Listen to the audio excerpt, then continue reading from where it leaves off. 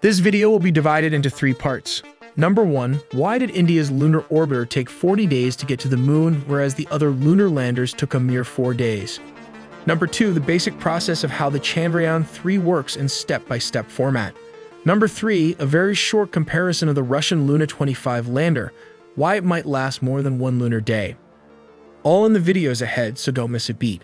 Presenting the billion-dollar question, why did they require 40 days for the Chandrayaan 3 lunar exploration mission to reach the southern pole of the moon? In contrast, China's Chang'e 2, launched in 2010, only took 4 days to cover the distance between Earth and the moon. The Soviet Union's Luna 1, the pioneering unmanned mission that came close to the moon, accomplished the journey in a mere 36 hours. Even Apollo 11's command module, Columbia, which carried 3 astronauts, reached the moon in just slightly over 4 days. While the ISRO program has a budget of just $75 million, which is the main reason they have to use the ingenious method to lower costs by implementing the gravitational pull of the moon and the Earth to get to its destination because of its less powerful rockets. The Chinese Chang'e 2 cost around $219 million. Adjusted to inflation, it's over $316 million. The Soviet Union Luna 1 in the 1960s cost around $200 million when adjusted to inflation. The estimated cost of the Soviet Union lunar program in 1964 was $6 to $10 billion. And the most ambitious program, Apollo 11, cost a staggering $25 billion during the 1960s, and when adjusted to present-day inflation, it's around $200 billion. The bottom line is the rockets were not powerful enough to make a direct trajectory to the moon, possibly due to the extremely low budget, but ingeniously took the slingshot method to achieve this mission. Moving forward, let's discuss the parts and function that is required to take the aircraft to orbit. The Launch Vehicle Mark III, also referred to as LVM-3, stands as a 3-stage medium lift. It consists of the payload fairing, which can carry the Chandrayaan 3 spacecraft. Chandrayaan 3 again consists of an indigenous propulsion module, a lander module, and a rover. Let's look at the basic step-by-step process of launching this rocket. Step number 1. The rocket's functioning revolves around a staged combustion cycle, employing liquid-fueled engines for both its core and supplementary boosters. Propelling the core stage is the Vikas engines. Step number 2. Concurrently, 2 solid propellant boosters contribute extra thrust during the initial launch phase. The upper stage of the LVM-3 incorporates the C-20 engine, an indigenous cryogenic engine developed in-house, furnishing the required thrust to attain the intended orbit. Step number 3. The vehicle initiates liftoff through the simultaneous ignition of the 2 boosters. Following this, the core stage L-110 is ignited roughly 113 seconds into the flight.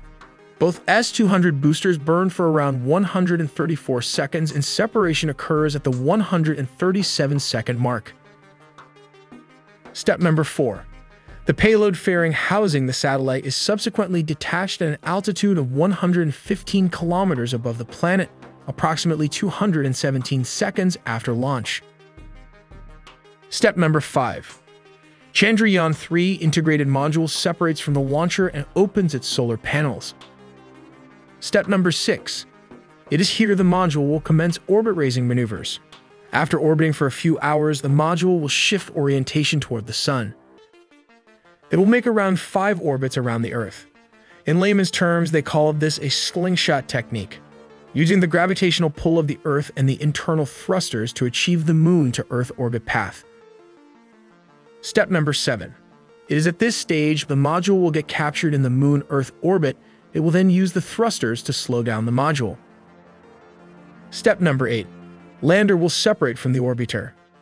Step number 9. Even after detaching, the lunar orbiter will still be working, scanning the lunar surface for possible landing operations. Step number 10. The lander will then initiate the deboosting procedures as shown in the animations. Step number 11.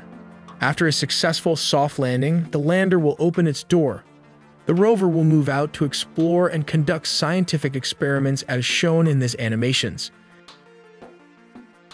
Interestingly, the Russian Luna 25 is also landing on the south pole of the moon. This is one of the coldest parts of the moon and supposedly contains water, which is liquid gold in outer space. For this reason, upon landing, the Chandrayaan-3 mission will operate for 1 lunar day. Yes, that's right, but this is equivalent to 14 Earth days, as shown in these animations. This is due to the extreme cold on the south pole of the moon, freezing all its equipment. It is because there is no sunlight to power the lander and the orbiter.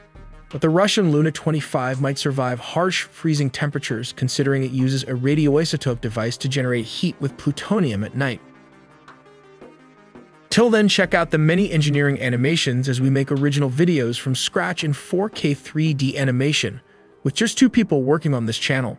So please like and subscribe for more videos to come.